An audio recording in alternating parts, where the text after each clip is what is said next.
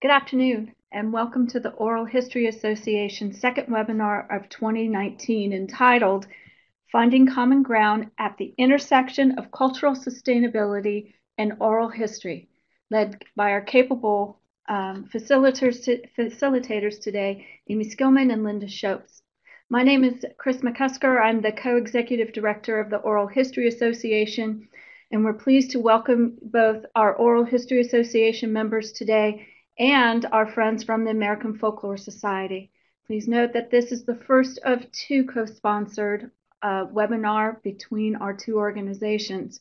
And without further ado, let me turn you over to our facilitators, Amy and Linda.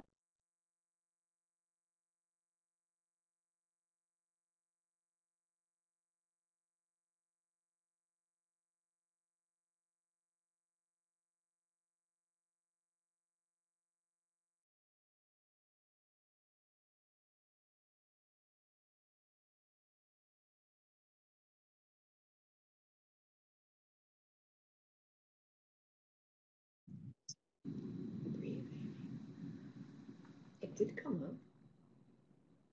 Hello?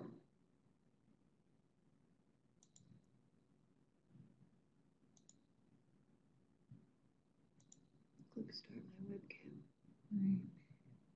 Right. I'm gonna have to pick that.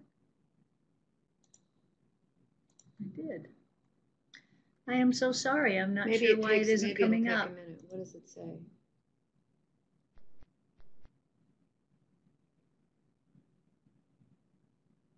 It might just take a minute.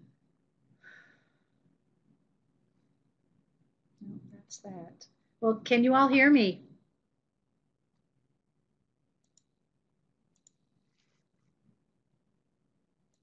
And they're saying yes. Okay, good.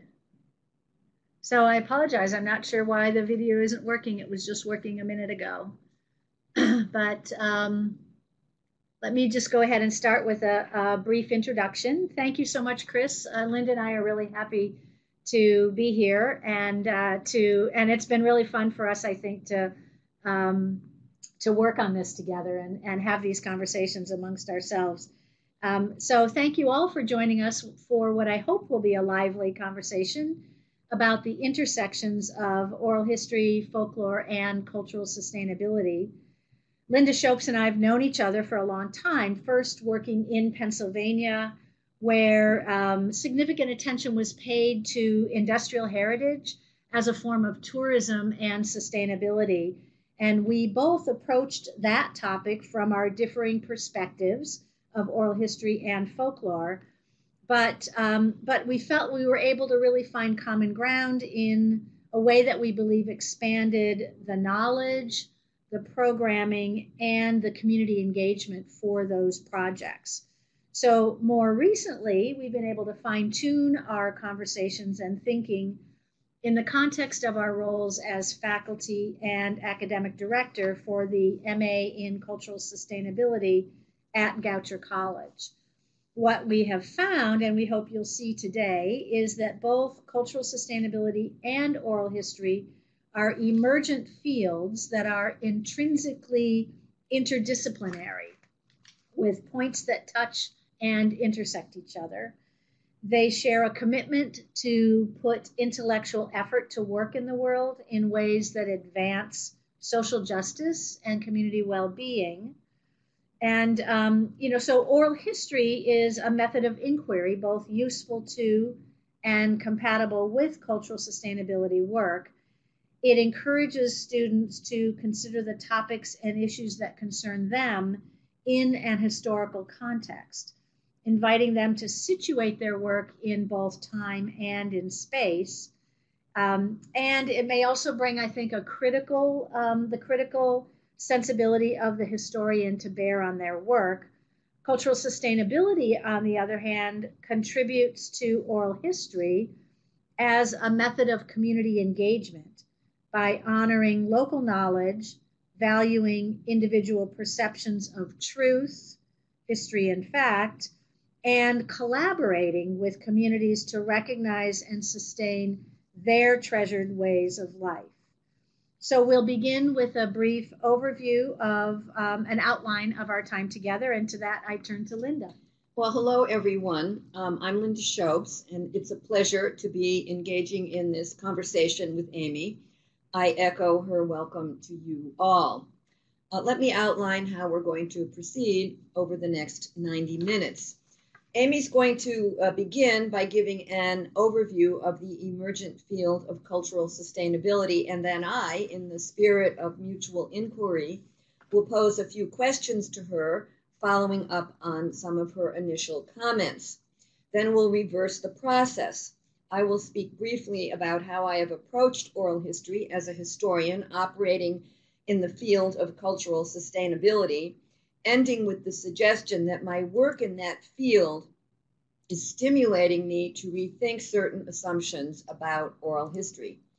Amy will then pose some follow-up questions to me.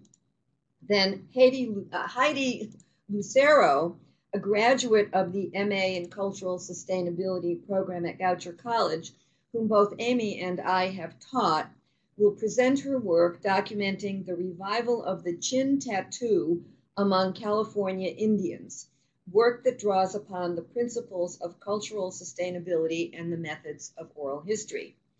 This will cover the first hour. During the last half hour or so, we'll open the webinar to your questions and comments, which you can submit via the chat function. So now let me turn things back to my colleague with a few words of formal introduction. Amy Skillman is a folklorist whose work spans nearly 40 years of field research, community engagement, grant making, public programming, and partnership development, especially among refugee and immigrant women. She joined the MA program in cultural sustainability at Goucher College in 2011, teaching the course on cultural partnerships, and then moved to her current role as academic director in 2012. She also continues to teach in the program. So Amy. So thank you so much, Linda. So first I'd like to start by outlining some of the guiding principles of cultural sustainability as an emerging field. So as an emerging field, I think we have the luxury of continuing to refine and define what we mean by cultural sustainability. I suppose this is actually the responsibility of all disciplines, but it seems especially relevant when establishing a new field or a new approach to our work. In the past year, 2 new books have been published, and I have images of their covers here for you to see. These books explore what is meant by cultural sustainability, and more scholarship is in the works, but to date there really isn't that much literature on cultural sustainability as a field. So in our program, the MA in Cultural Sustainability, we invite our students to develop their own definitions of cultural sustainability and then to edit each other's definitions, both as a strategy for coming up with kind of a collective understanding of what they mean by cultural sustainability, but also as a way for them to fine-tune an understanding of the field from their own perspective in the work that they want to do. So to begin, cultural sustainability is an interdisciplinary approach to the study of culture, which honors local knowledge and individual expression, strives to create the conditions for cultures to thrive, and collaborates with communities to advocate for cultural equity. Cultural sustainability offers, therefore, a theoretical framework that brings together the best of folklore, anthropology, oral history, nonprofit leadership, environmental studies, community organizing, and cultural policy in support of cultural equity. So that means that cultural sustainability is an action-oriented practice. In particular, we seek to prepare the next generation of cultural advocates who will work closely with individuals and communities to identify, sustain, and enhance their important artistic traditions, their ways of life and their vital relationships to each other, with a goal to ensure cultural equity in the places where they live, work, and play.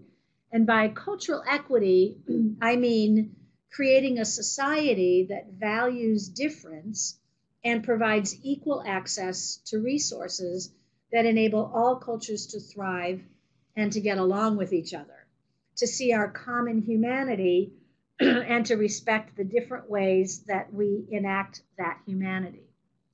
So we ask our students, how do cultures find ways to sustain what is of value? And how do we create opportunities for engagement, understanding, and empathy across cultures? Many communities are doing this work, tapping into resources that are already available to them, like heritage tourism, language classes, community events, markets, documentation and archiving, and intergenerational knowledge sharing. So we ask ourselves, where do we step in? How do we bring our own resources, skills, and knowledge to this fine work? We have recently forged a partnership with the Smithsonian Institution's Center for Folklife and Cultural Heritage. They have identified cultural sustainability as a vital component of their work and describe it as a shift away from, quote, reified and ossified discourses of preservation to more dynamic and ecological models of sustainability, end quote. So we frame our work around 4 foundational questions. Now, I know that there's a lot to read on this slide, but what I wanted was for you to see the larger context for each of the questions, the key questions there printed in red. As you can see, they lead from a very local perspective, working with community to sustain its traditions and practices, to a much more global perspective, working to sustain the planet and our relationship to it and to each other. So this breadth is intentional. We understand that culture is a critical part of sustainability. If we cannot create the conditions for cultures to thrive at the local level, we cannot hope to thrive as a global community and even as a planet. Providing the opportunity for communities to be heard, seen, embraced, and included is what Rory Turner calls radical critical empathy. To sustain, after all, is to be held from underneath. As Turner says, we must be able to have empathy not as a gesture of condescending appreciation, but as a lived experience. If we are to sustain, we must hold this from below. So this is our work. By paying attention to culture and honoring its critical role in our sense of self and community, we create the conditions for cultures to thrive.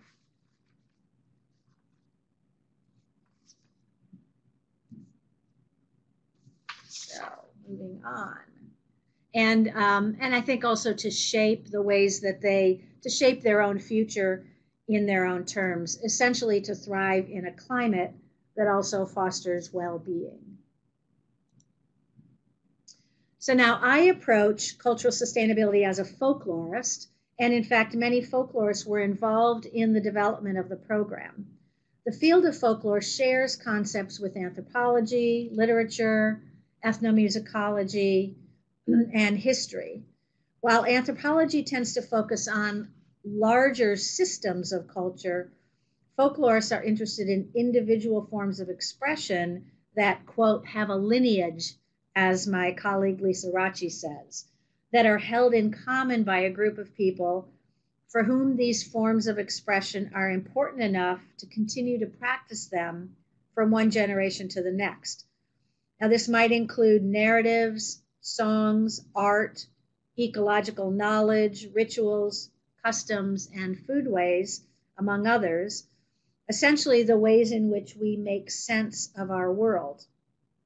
These forms of expression reflect our worldview and provide a window into understanding each other.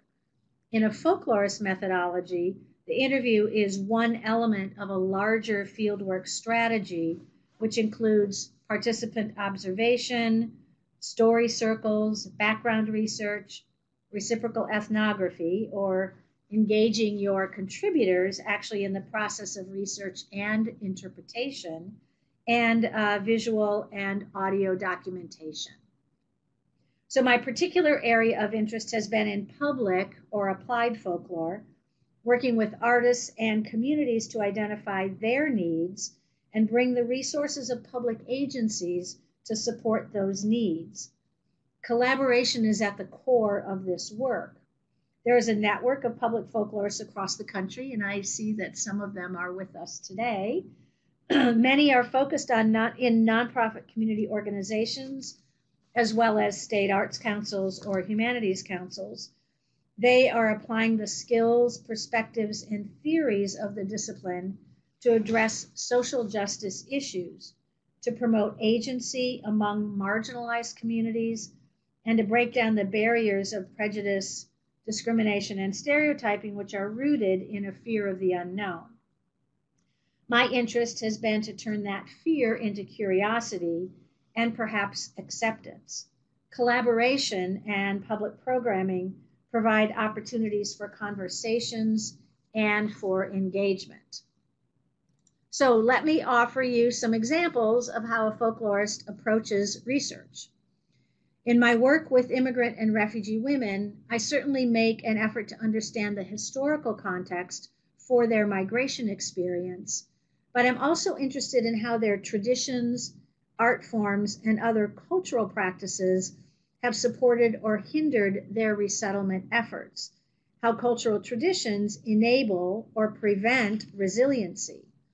I've collaborated with refugee and immigrant women to gather powerful stories and design public programs that might influence people's perceptions of their contributions to our communities, to begin to break down that fear of the unknown that seems so prevalent in our society today. To offer another example from a long-standing collaboration between the Oral History Association and the American Folklore Society, when a folklorist plans an interview with a Vietnam veteran, she would be interested in the context of that veteran's experience, but she might also explore ways the soldier found to cope with challenges. She might explore activities that helped to create a sense of community for the veteran, jokes, rituals, artistic expressions, games, personal experience narratives, as well as their sense of what was happening and how it impacted their experience both at the time and in retrospect. One of my favorite examples from the Veterans History Project at the Library of Congress is a series of envelopes mailed to a loved one back home that were covered in drawings depicting the soldiers' everyday experiences, often funny, rarely overtly political. They offered the soldier an outlet for sharing his desires, fears, and dreams, and for coping with his reality. Now, you can easily access these images by searching in the digitized database at the Veterans History Project on the Library of Congress website. And if you use the search word creative works, these kinds of examples will come up. And in just a couple of minutes of searching, several examples came up of demonstrating, I think, what folklorists look for and hope to uncover in their research process. So these are just two examples of the ways a folklorist might work in the context of oral history, and I'm sure there are many more which we may get into later on in our conversation with you all. Amy, thank you for that good overview of cultural sustainability, what it focuses on, what its animating principles are, and its vision. Now let me follow up with some more specific questions. Amy's trying to get I am so sorry. I'm really trying visual of us up here. Maybe we can just take a minute to see why this isn't happening. Okay. Select camera, And I've selected that camera. I am so sorry. I don't know why it's coming up with just black. The camera is not even coming on. Is it plugged in? I just plugged it in. Yeah, it's not blue.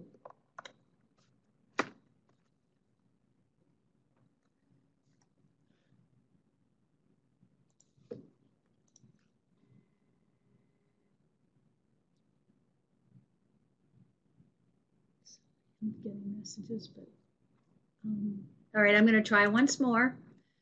So I'm going to select the camera,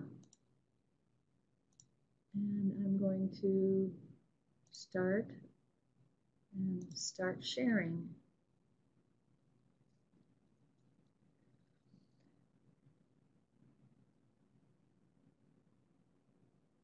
Okay, so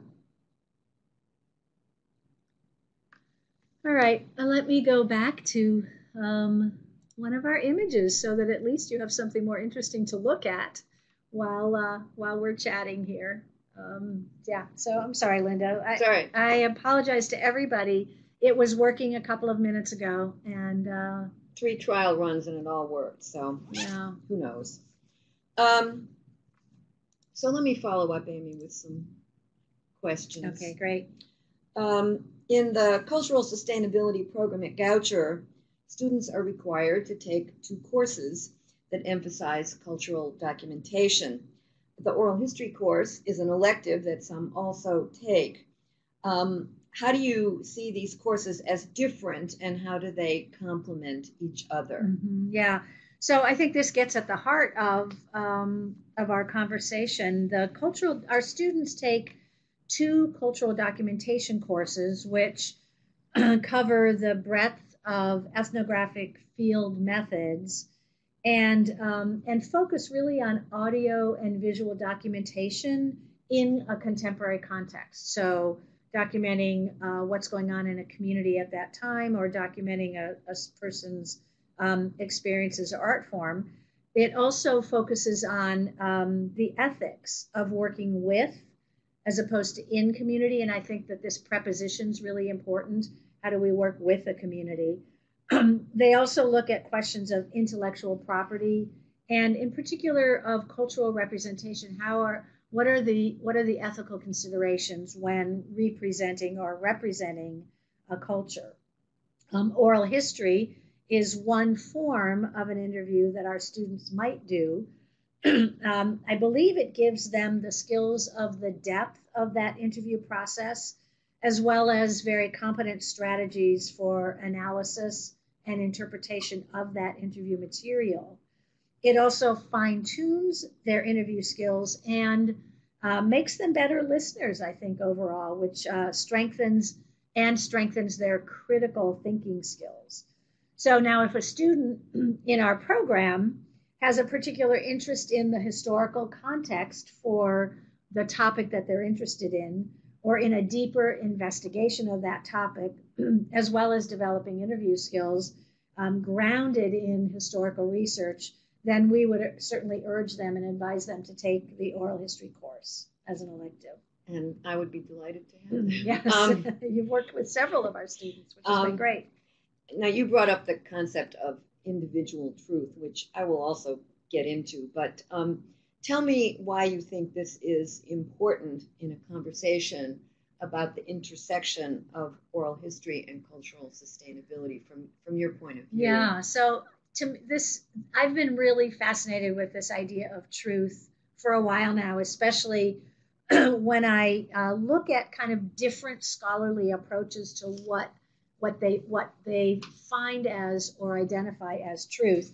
And in fact, I just finished reading a novel by Michael Palin called The Truth, which offers an excellent opportunity to examine how we interpret and understand truth from different perspectives. It has an anthropologist, it has an activist, and it has a journalist in that novel. And it's really interesting the way that the notion of truth kind of plays out in that book, in the story. As a folklorist, for me, it's less important if someone gets the date right for an event or if they get a correct accounting of who happened to be there. So I'm more interested in kind of making right their perceptions. I'm interested in their interpretations of what happened and understanding what that interpretation might mean in a larger context, so how they reacted. And I think one example of this, and you know, I think we have a shared example here of the in New York City after the attacks on the World Trade Towers in 2002. Folklore spent quite a bit of time immediately gathering stories about people's reactions to that event. They also spent time documenting the kind of tangible expressions of grief, as well as the looking at the stories and the way they were sustaining people through that experience. And this collection was less about having, I think, an accurate record of that moment in time than it was about understanding individual responses to that experience. You know, so I feel like everybody had their own truth about what was happening and what was going on, and their truth helped them kind of shape their worldview going forward from that experience. So I'm still exploring this notion of truth a lot. Obviously, I checked out this book on the truth, but it feels to me that the oral historian, and we could talk about this, would seek to kind of set that experience in a more historical context, and to create a kind of collective truth using multiple voices around that experience. So, yeah. You identified public programming and collaboration as key elements of work in cultural sustainability. And again, in your view, how does oral history support these goals? Because certainly it does. Yeah. So yeah, I think collaboration is at the key of work in cultural sustainability, and then public programming largely in order to kind of get people's perceptions and experiences out there. But to be effective, I think to really influence perceptions of justice and equity, public programming needs to be grounded in a deeper knowledge of the communities that are participating. So in my work to develop exhibitions and theater productions with refugee and immigrant women, their personal stories were at the heart of those activities, but many of those personal stories connected to historical events in their lives. So it was really important to meld that deeper historical research with the documentation of their personal stories. And, you know, I think oral historians and folklorists both share this understanding that over time, the narratives that we tell and the stories that we share change and evolve. They expand or they contract or they grow based on differing opportunities to share those stories or experiences to share them. And I think, you know, but at the activist level, you know, like drawing attention to the value of these personal narratives for these women had a really powerful impact on them. I think we found that when we really listened, when we pay attention to their personal story and to the depth of that story, that we provide a context for these women to understand both their relationship to each other and to the larger forces that are influencing and sometimes disrupting their lives. So the stories, their stories then set through public programming, through collaborative public programming in that larger historical context, I think is where the oral history piece really enhances an understanding of those personal stories. So really, Amy, you're a oral historian masquerading as a folklorist. You could say the opposite of me. Right, but, you're a folklorist masquerading as an oral historian, right? Yeah. Can you, just to wind up here, share some examples of cultural sustainability work that made good use of oral history? Yeah. So we'll hear about one in a minute. We've got Heidi Lucero with us today, who is a graduate alum, just a recent alum of the Max program. And there are several examples that I could share, but I think I'll focus on one that is currently being developed by a woman who is of Afro-Caribbean descent. And she is using oral history to gather detailed stories of 3 generations, but 3 sisters, and then the 3 generations below those 3 sisters, to really look at how culture and their cultural traditions and their rituals and their language and their food and any other forms of folk life for them may impede and or support their resettlement process in the United States. So she's using the methodology of oral history to get some really deep understanding. And her goal ultimately, and I think this is where it connects particularly to cultural sustainability, is to create some form, either a video or a toolkit for her own family, but then maybe ultimately others, to understand how culture and tradition enables them to stand in their own shoes in kind of largely white spaces. When they're constantly interacting in larger white spaces, how do they maintain that sense of strength and cultural identity in those contexts? So she's using oral histories to try to get that information and interpret that. Anyway, thank you for asking me those great questions. Now I'd like to turn things back over to Linda, who will talk about teaching oral history in the context of cultural sustainability. Linda's been teaching oral history in our graduate program at Goucher since 2012. She brings to her class more than 40 years of experience in all phases of oral history, from project planning to interviewing to publishing, and has written widely in the fields of both oral and public history. She also brings a very active interest in Baltimore history to our Baltimore-based campus and to the experiences of our students when they're with us on campus. Great. So let me go to, thanks, Amy. To your slideshow. Right.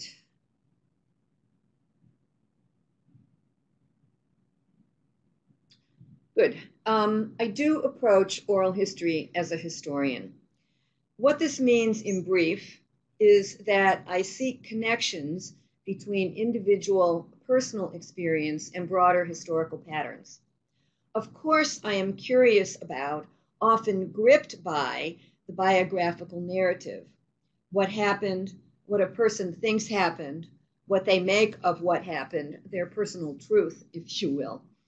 But I also seek, in the questions we ask, and especially in the interpretations we bring to bear upon an interview, connections with something outside the individual, outside or beyond the personal.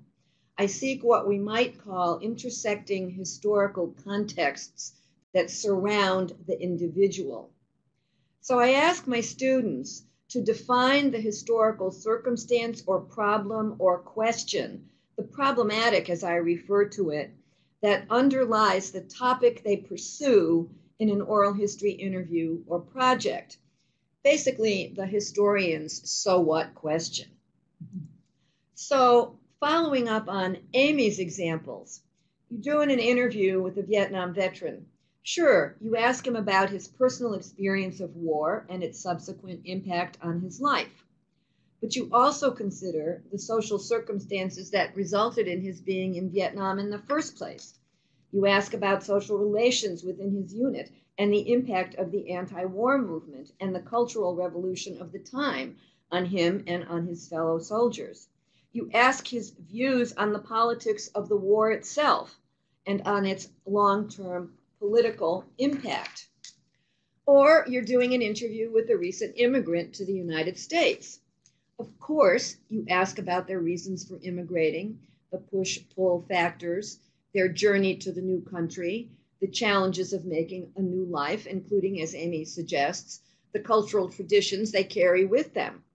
but you do so in a way that is savvy about the politics of their home country, including gender politics, about race and ethnic prejudice in this country, and the legalities and illegalities of residence.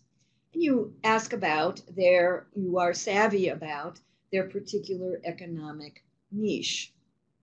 I tell my students that the hardest part of doing an oral history interview is thinking of questions that get at these contextual issues through the lens of personal experience. You don't ask the vet about the social circumstances that led to his being in Vietnam. Unless he had a PhD in sociology, he might say, "What are you talking about?" You ask about his family, his education, how he envisioned his future, and then how he came to be enlisted or drafted. You ask the recent immigrant not only why she left her homeland, but also why, in her view, conditions were as they were, and what choices she felt she had there. Now, I'm sure this view of oral history reflects my own personal history. I came to oral history more than 4 decades ago, as Amy said, within the context of the social movements of the late 1960s and 1970s, and also within the ascendancy of social history that both influenced and was influenced by those movements. As a young woman seeking to define myself within a world in flux, I found in history a way to see my own life in context, and so feel less alienated in the swirl of personal and social change. And I found in oral history a way to restore to our common knowledge and to confer dignity and respect to the lives of people like my own immigrant grandparents, like my striving working class parents, like my own gendered life, like all those who have been ignored, marginalized, and devalued. As I've said hundreds of times, oral history opens up possibilities for democratizing the content, the process, and the audience for history. And appropriately situated, it can open up possibilities for social change. And all of this, I think, for me, was a way to, as I have said, ameliorate alienation. As a historian, I value evidence, argument, and clear writing. I require my students to do background research for their interviews. We talk about the kinds of evidence oral history provides, the difference between history and memory, and oral history as an artifact of memory. We consider the narrative aspects of oral history and differences between oral history and storytelling. I require my students to assess and interpret the interviews they do for their final project. As I have sought to distinguish oral history from other kinds of interviews and field practices, I have tended to characterize it as follows. It is first of all an interview, an exchange, a dialogue between two people, not simply recorded speech. It's for the record. Oral history is, among other things, an archival practice. Interviews are typically preserved and made available to others. It's historical in intent. It's an inquiry with time depth, with an historical dimension. It's a conversation in the now about the then, with all that implies. Oral history is also inherently subjective and intersubjective. An interview is grounded in memory and language, and two frames of reference that seek a common, if not necessarily agreed upon, understanding.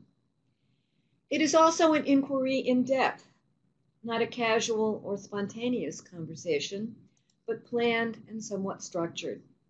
And it's oral, or in the case of deaf interviewers and narrators, visual, grounded in voice and gesture. But I'm beginning to think that this characterization, though not wrong, is limited.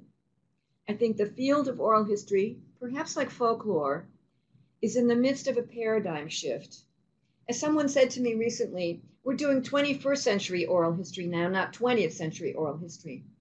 And my work in a cultural sustainability program is supporting and I think even provoking me to shift into a 21st century mode of thinking about oral history, a point I think Amy will follow up on in her questions to me. Great. So thank you. That's a great overview of oral history, and I feel like the more we talk, the more we're finding commonalities in really in the ways that we work and in our long-term goals. And maybe that's why we're both in cultural sustainability now, right? So let me ask first, maybe if you could expand a little bit more on where you see oral history fitting into the broader scope of cultural sustainability. Right. Well, I tell the students in the program that oral history is a tool in their cultural sustainability toolkit. They will come out of my class knowing something about the professional practice of oral history, how to plan an oral history project, how to do an oral history interview, how to make sense of material that they've gathered, and how to use oral history to advance both professional and social goals. These are skills that they can include on their resume and put to use in many work situations. But even more, oral history can be a resource for community development and understanding, and a resource for social change. It's a way for communities to document their own history, their own practices of sustainability, if you wish, without the intrusion of so-called experts, to decolonize their history in current parlance. It affords local communities, however you define that term, to decolonize their own history. It's also a way to bring forward aspects of the past that have gone unrecognized or have been suppressed within the dominant narrative of a community's history. Histories of ethnic, racial, and sexual minorities, for examples, or of events, either shameful or praiseworthy in a community's past. Here, oral history is a way to emphasize both oppression and agency. I think it's also a humane and compelling way to tell multiple stories and to encourage different segments of a community to listen carefully to one another. And if you are willing to take it on, to make evident the inequalities or the relations of power, as I put it, underlying problems that bedevil us in the present, like gentrification or disparities in healthcare. I also see what might be called an ethical congruence between a lot of oral history and cultural sustainability. A common appreciation for the integrity of a person's story, a common understanding of the tensions in our own role as cultural workers, a joint commitment to put academic and professional pursuits to work in the world, as the National Council on Public History puts it, and not just any work, but work that seeks social betterment or social justice, if you will. The notion of a shared authority, that is the inherently dialogic nature of the work we do, is built into the DNA of both oral history and cultural sustainability. And I think it just makes us natural allies. Mm-hmm. Yeah. So you talked about this a little bit, but let's have you talk a little bit more about how your participation in the MAX program has changed your ideas about oral history and in particular about teaching. Well, it's about oral history. It's pushing me to think, as I've suggested, more critically about certain ideas I've held about oral history. Oral history, as I've said, is in the midst of a paradigm change. The consequence, I think, of the confluence of a number of factors, including the accelerating breakdown of traditional disciplines within the academy, a factor also, I think, influencing the emergence of cultural sustainability. Mm-hmm. So consider, for example, the 6 qualities of oral history that I listed earlier. Well, they aren't wrong, but they all focus on the interview. Of course, we talk about preparation and follow-up, but the interview, the act of interviewing, has lain at the center of our practice. Partly as a result of my engagement with colleagues and students in cultural sustainability, I've begun to think of oral history more expansively as a series of relationships. There's, first of all, the relationship with communities of interest in which interviews are embedded, including our relationship with the advisors and, I think more properly, collaborators and partners with whom we work through the entire oral history process, defining why we're doing a project anyway and what the purpose of it is. There's the very particular and often very intimate relationship we share with individual narrators. And there's our relationship with the broader publics with whom we share our work in formats ranging from books to dramatic presentations, websites to walking tours. I'm reminded of something Stephen High, who has directed the massive Montreal Life Stories project out of Concordia University in Montreal, who has said, oral history doesn't have to begin and end with the recorded interview. Cultural sustainability has also attuned me more to the narrative and aesthetic aspects of an interview. As someone has said, and I suspect it was a folklorist, it's not the tale, it's the telling. It's not solely the evidentiary value of oral history that matters. The way people put their story together, the narrative and performative quality of an interview also has value and actually is itself a form of evidence. You know, in terms of teaching, it's made me more aware of teaching also as a relationship. I have certain things to offer students, particular ways of understanding oral history that are more or less relevant to their own interests and ways of thinking. Now, my job is to try and hook what I know and my way of thinking to their concerns and approaches.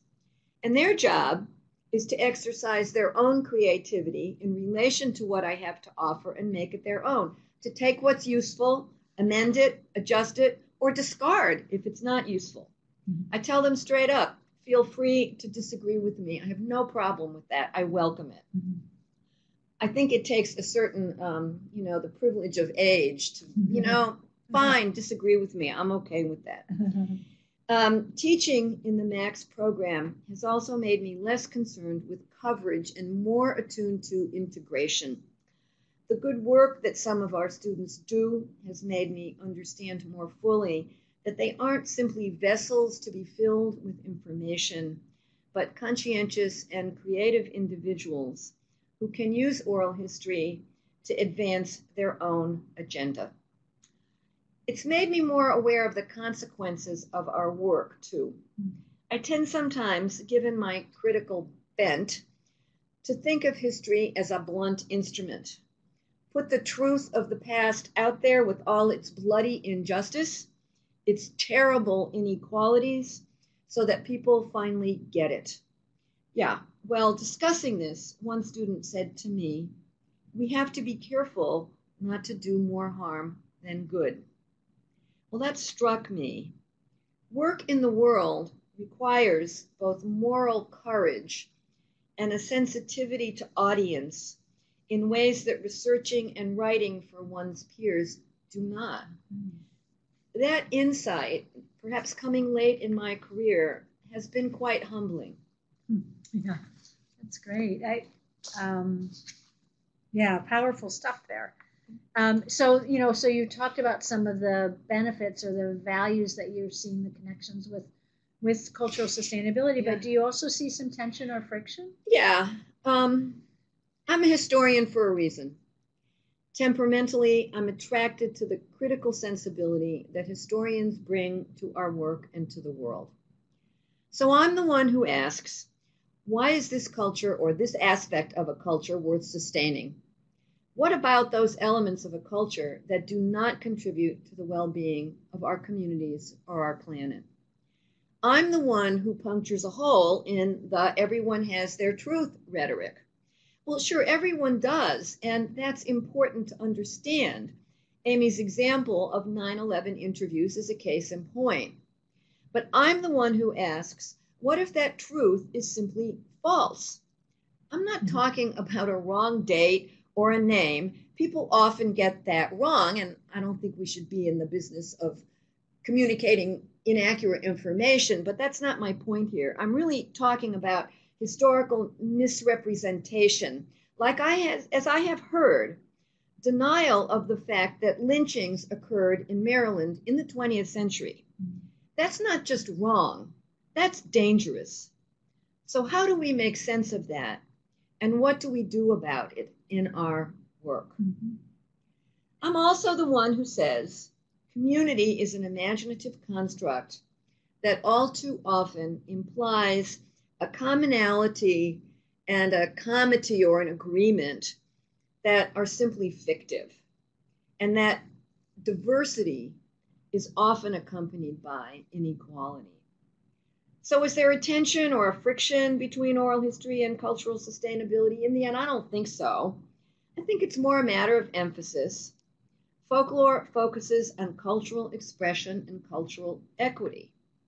Oral history on social relationships, power, and the relationship between past and present.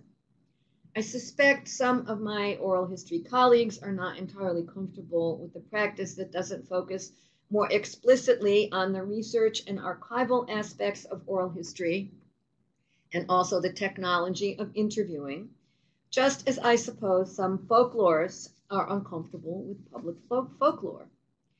I myself am not entirely comfortable with the celebratory quality of some work in folklore, and an optimism about the positive possibilities of cultural work. While I'm equally sure some of my folklore colleagues get annoyed with what has sometimes been termed my relentless criticality, not by people in the cultural sustainability program that I teach in, but other colleagues, people in the world. But when I think of the work our students do, the principles and the intentionality that they bring to it, those concerns are pretty well obviated. Honestly, it's really a privilege to work with them. Mm-hmm. Great. Thank you. So, that there are several points you made. I mean, just these notions of what is community, and some of the other points that you made are actually as well questions that folklorists raise. As you say, that it's I think we're asking these questions sort of more broadly across the humanities, and it's sure. And maybe it's a matter of methodology and process that is really where there are some differences. But anyway, thank you for that. This has been really fun, and I'm sure that we could continue to talk for several hours. But we want to turn over to Heidi Lucero to give you all a glimpse into a project that has just been completed in the Cultural Sustainability Program. So Heidi is as I said, she just finished her master's thesis, and she is a cultural leader in her tribal community in Southern California, and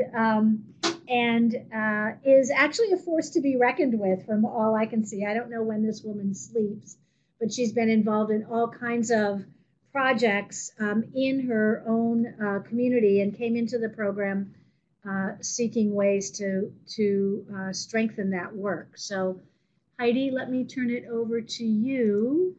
I believe here comes your slideshow.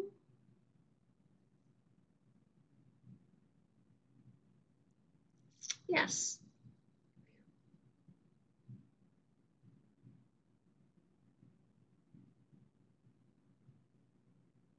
I can't hear her.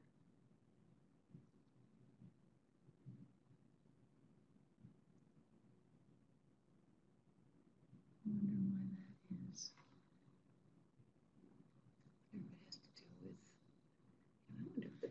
Heidi, I'm not hearing you. Do you have your microphone on? Am I on now? There you are. Now you're on. Okay. Miyu Yam, Notung Heidi Lucero Yaka, Ahasha Maenglish, Pimutsun Aloni. Hello, everyone. My name is Heidi Lucero, and I am here to present A little bit about my project for my master's on cultural sustainability at Goucher College. And it's called As Seen Through Indigenous Eyes and Heard Through Indigenous Voices, a storytelling project. This project is about documenting the revival of chin tattooing among California Indians. And it's an intersection of storytelling and tattooed forms of identity. The underlying reasons for the project were after receiving my own tattoo, I had a very negative reaction from my immediate family, specifically my mother. After receiving my tattoo, she didn't talk to me for 4 years. So that was one of the main underlying reasons. But also, after receiving my tattoo, I realized that there was a huge gap in knowledge among both the Native community and the community at large about the range of the tattooing practice in California. There were also, when I was researching for my own tattoo, with issues with accessing the historic information.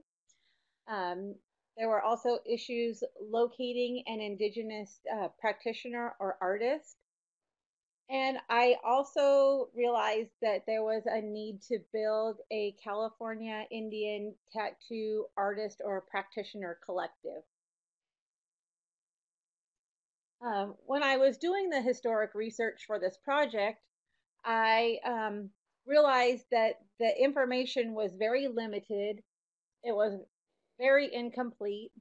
It was hard to access. A lot of the information is not published. It's in the form of field notes that are in archives that as an Indigenous person, I was having trouble even accessing them in those archives. The information was not very detailed. Some of the information was simply a sentence or two. It didn't give any information about the ceremonial practices or the songs that went with it. It basically said that there was chin tattooing and that was it.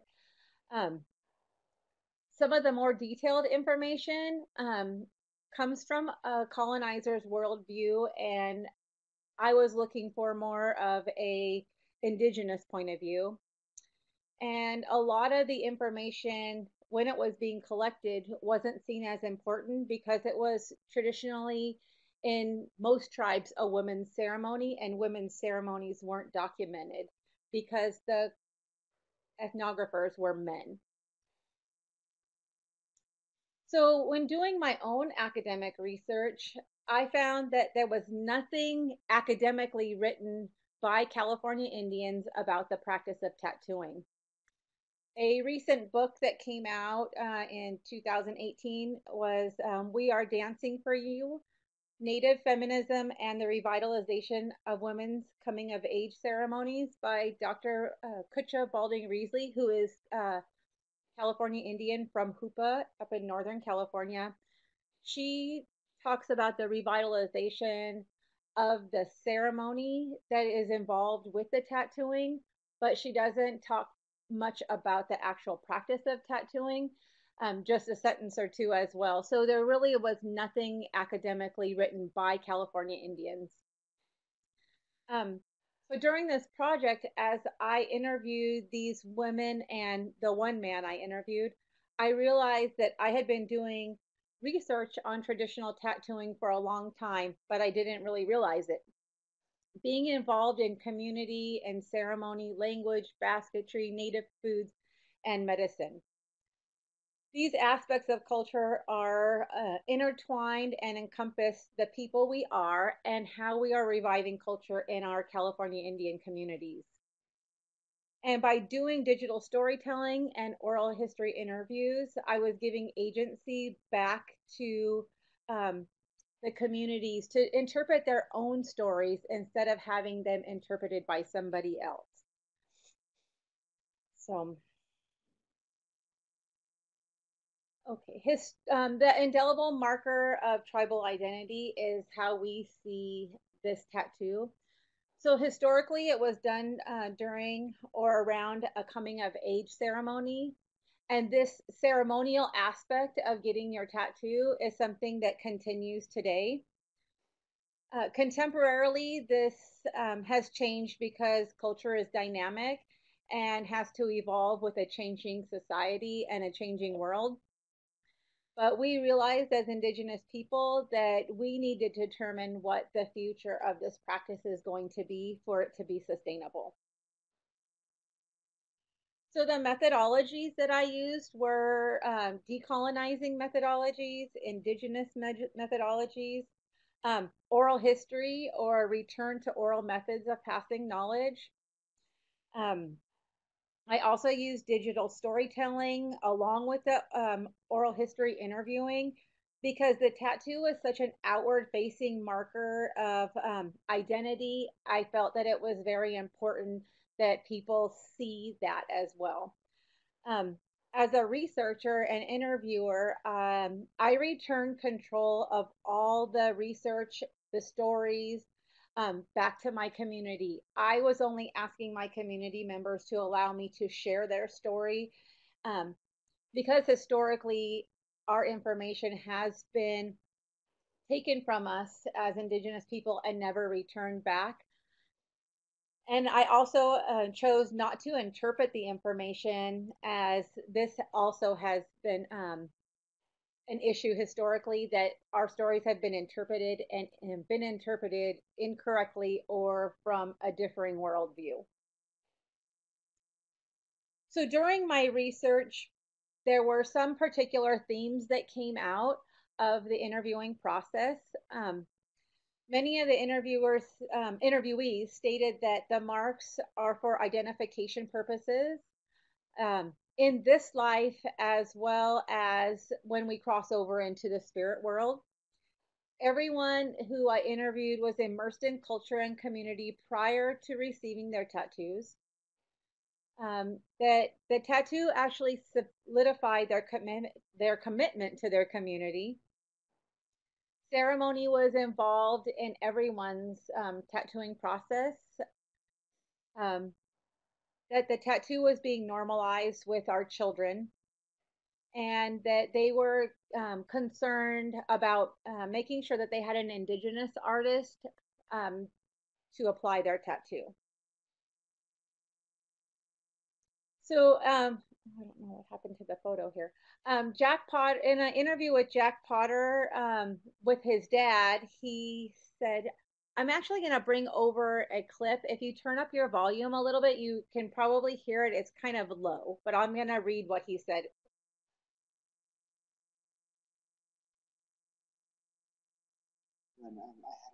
When I had it done, he's like, "Oh, that's so good." He said, he said, when you go to crossover, he said, they'll really recognize you. He said, the old people especially, he said, they'll know you based on your markings. So he said, when he, in the conversation with his father, he said, when you go to crossover, he said, they will really, really recognize you. And he said, the old people, especially, he said, they'll know you based on your markings.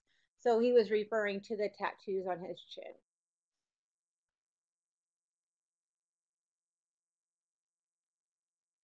Everyone was immersed in culture and community prior to receiving their tattoos.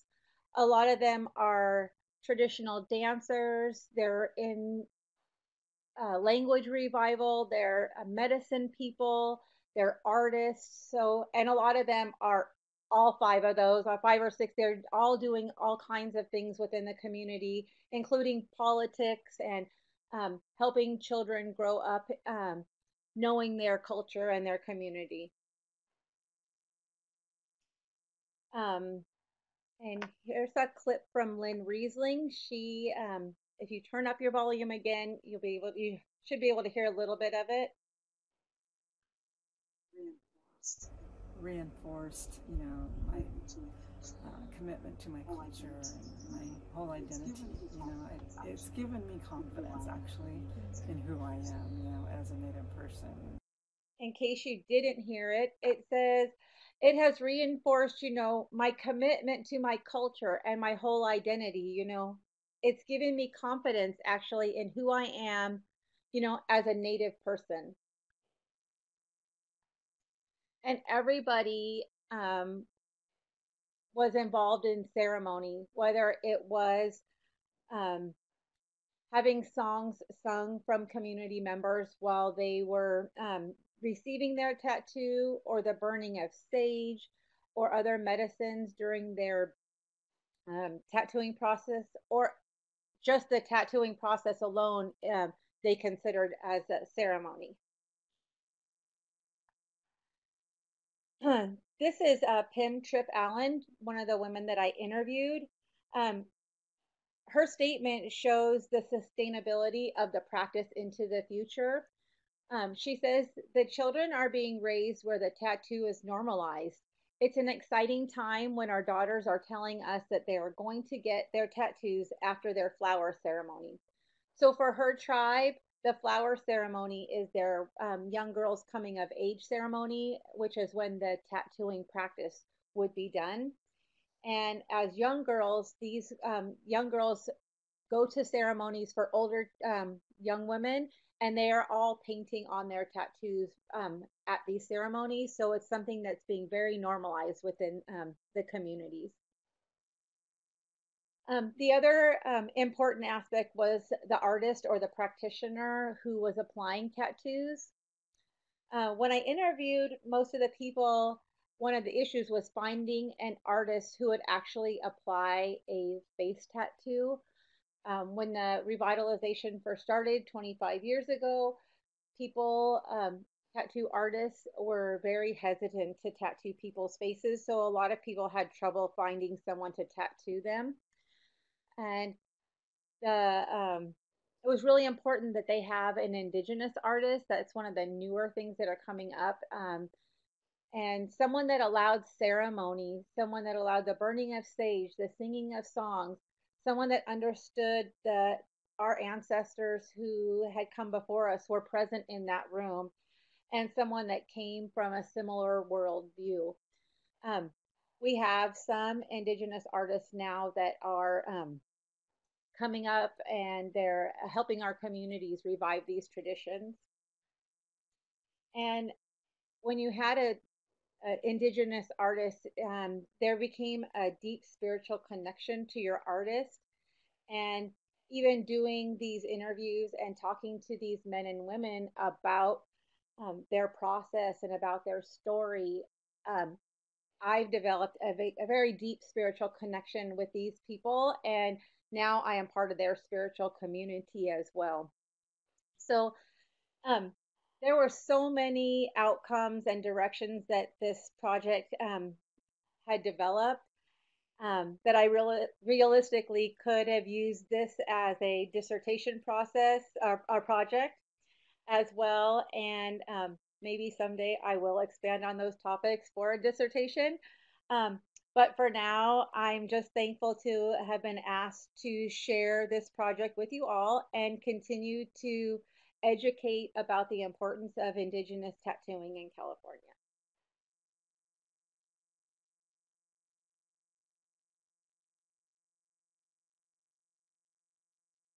I think that's it for me.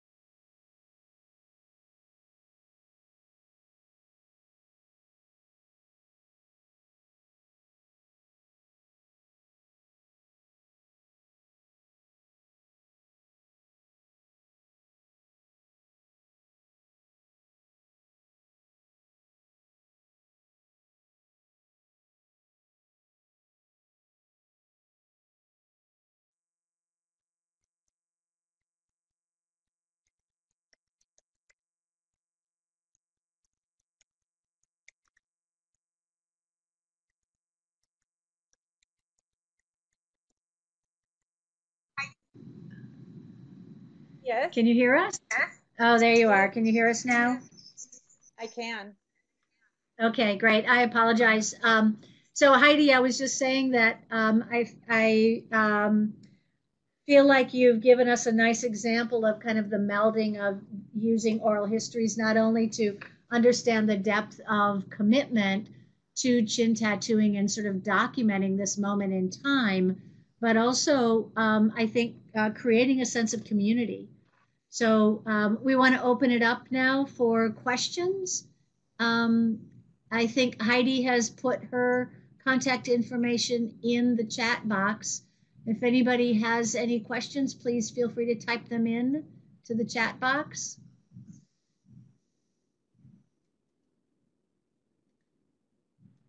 Yeah, well, don't just tell us thank you and it was great. What got provoked in your thinking? Right. What would you like to push us on or disagree with us about? Or challenge us. Yeah. It's really too bad you can't see us because we worked hard. We're funny. We worked hard to present well. I know. It's so disappointing. I really. It seems like our camera just died. Yeah. I can't get it to work at all. At the wrong time. What I could do, and I even tried to switch over. Anyway, any questions? Thank you for your lovely thank yous and comments. More about your project.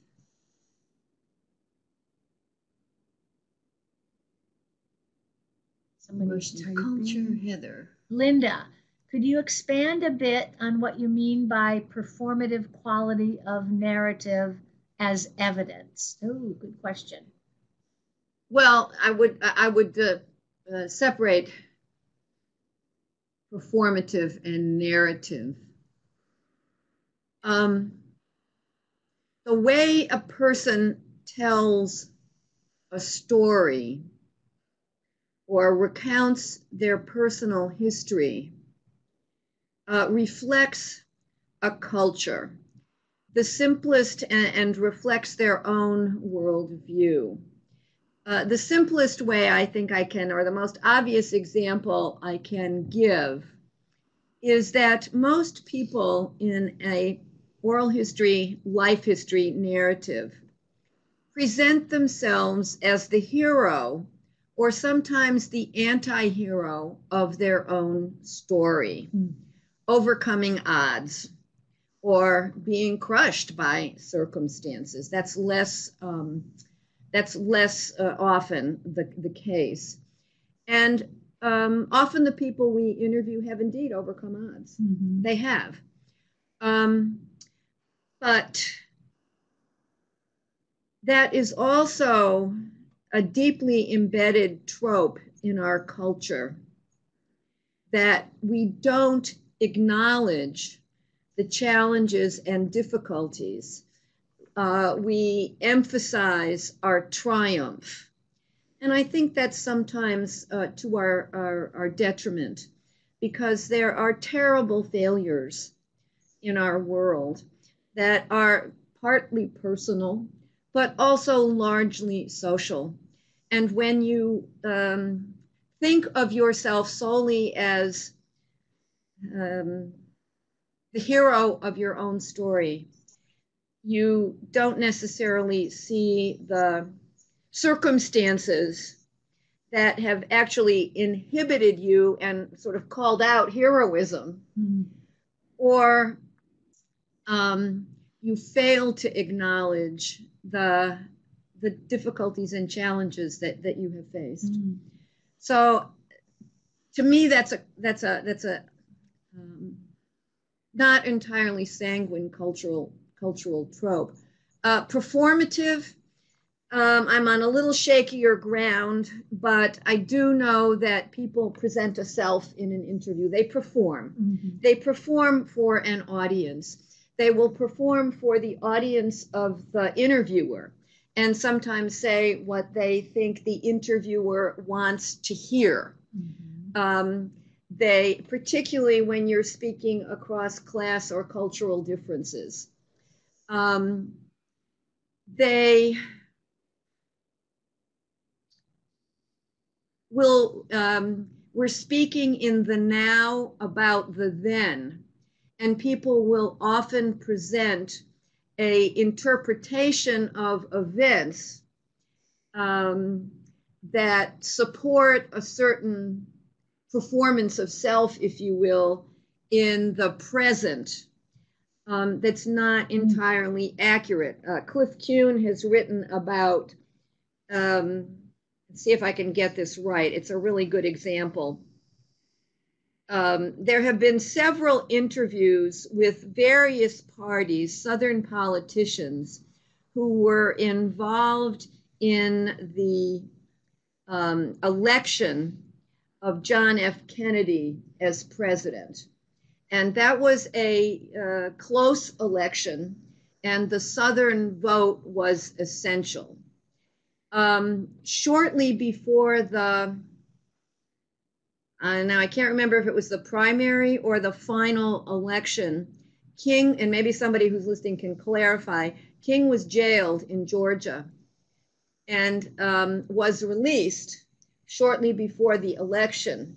Several politicians have retrospectively claimed that they were the man who got Kennedy elected because they were the person who intervened with the court system and got him released from jail right before the election. Well, in point of fact, there were several negotiations that included some of these individuals, as well as Robert Kennedy, Kennedy's brother, and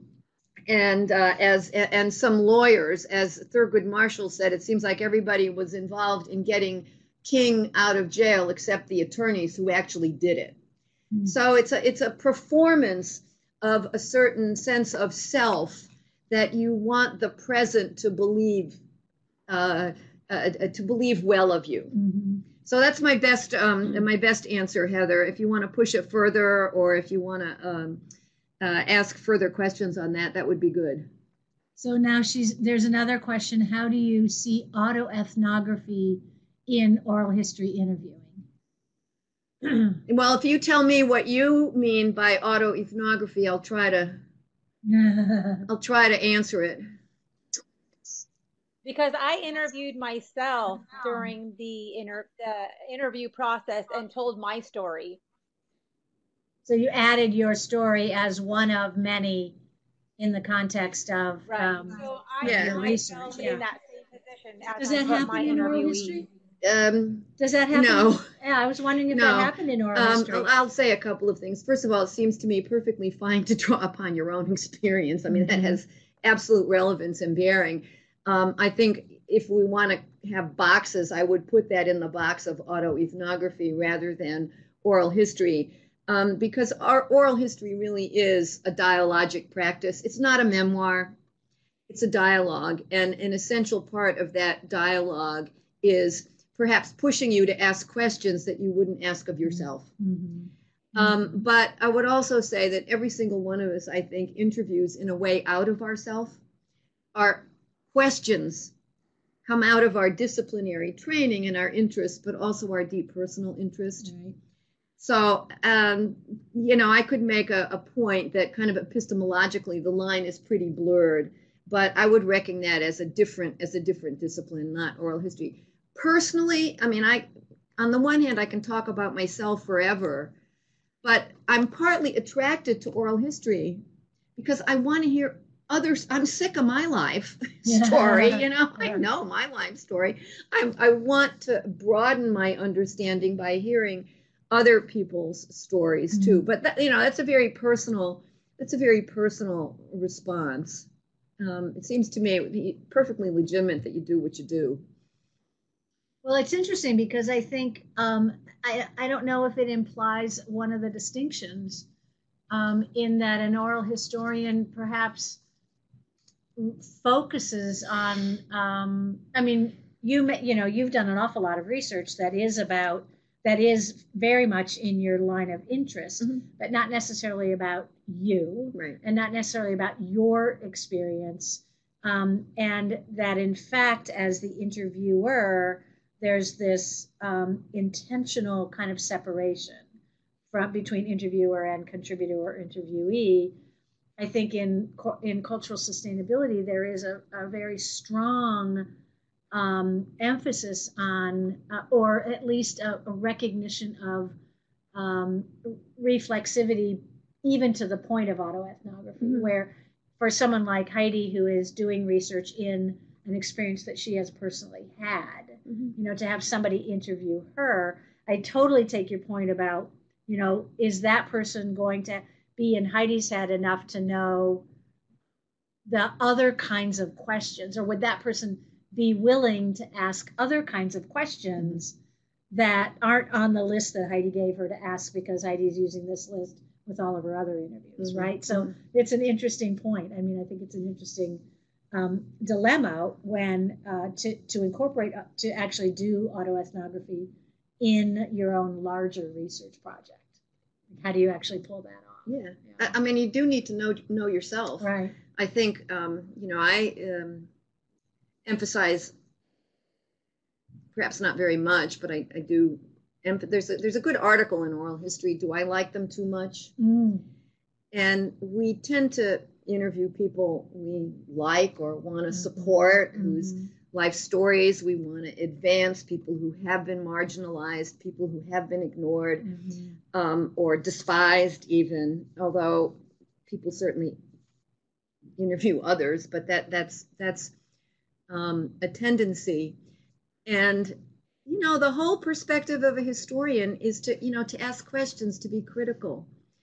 And we have to watch, I think, liking our narrators, the people we interview, too much in a way that we fail to ask the critical questions. Or the harder questions, or the tougher questions. What are, like in many, I'm thinking of Alessandro Portelli's magnificent study of Harlan County.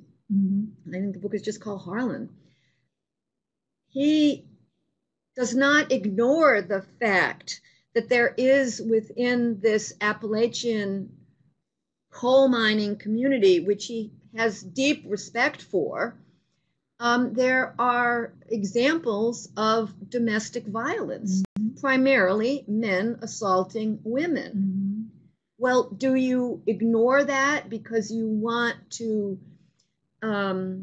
show regard and respect for a culture that is often disregarded and disrespected? Well, no, you don't. That's the truth. Here's the question of That's the truth. That's the truth.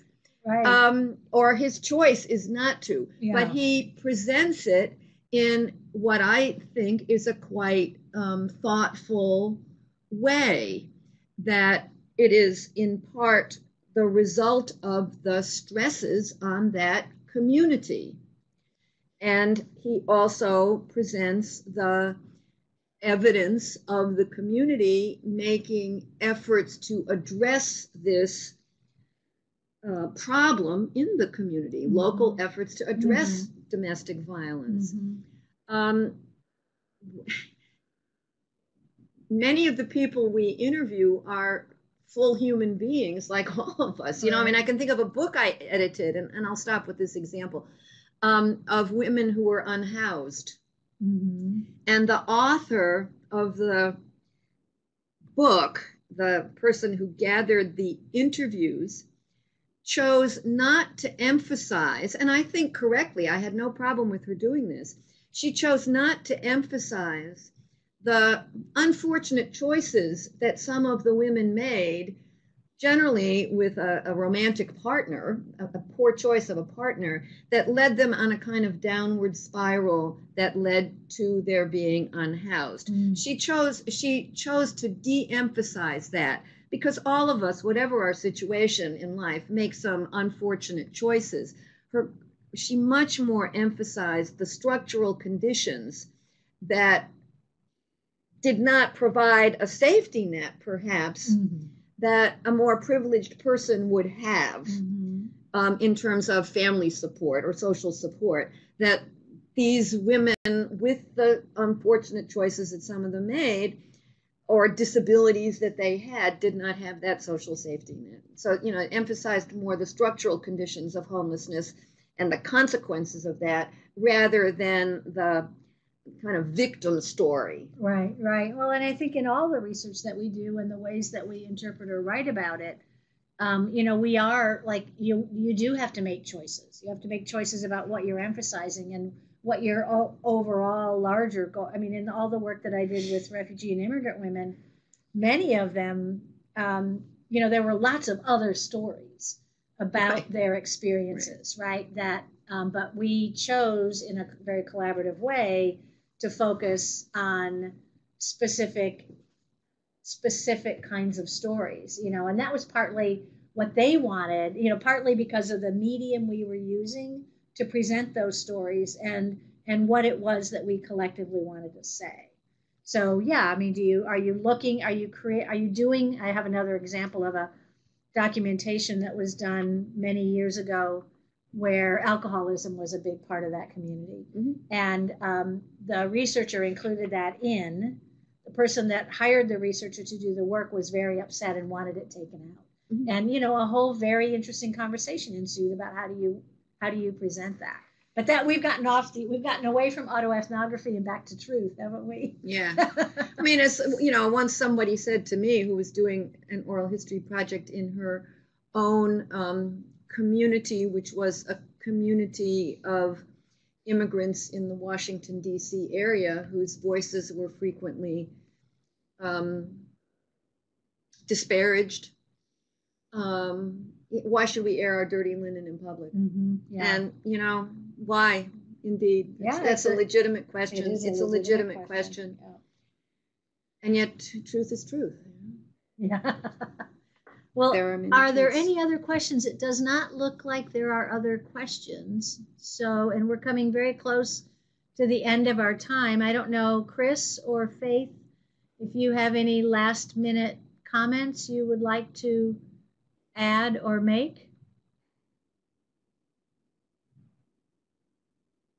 Faith is saying, thank you all for coming. Yes, I really appreciate you all being here and would love, you have our contact information on the screen in front of you now, I believe. So if you have other questions or comments or thoughts or want to follow up with any of us, please do. We'd love to hear from you.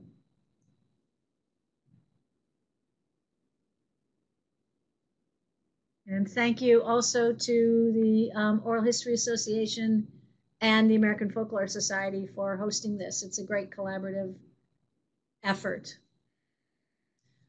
Oh, will we be sharing our slides? Ellen McHale is asking if we'll be sharing our slides. You know, that is this particular webinar will be available on the OHA website. AFS too. And the AFS website, so you can always revisit the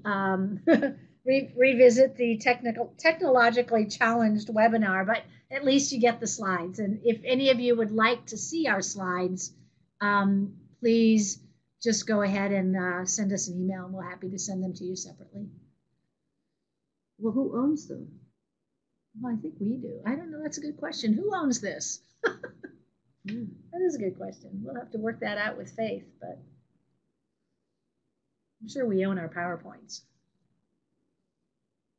We don't own the ones we create for Goucher. It looks like Faith is typing. I don't know if she's got a response or a comment.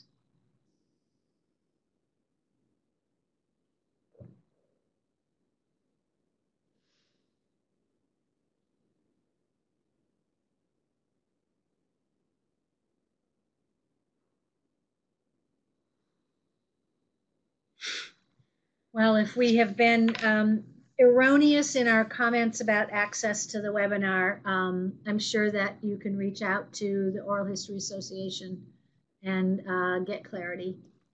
There will be a post-webinar survey sent out to everyone later today. So.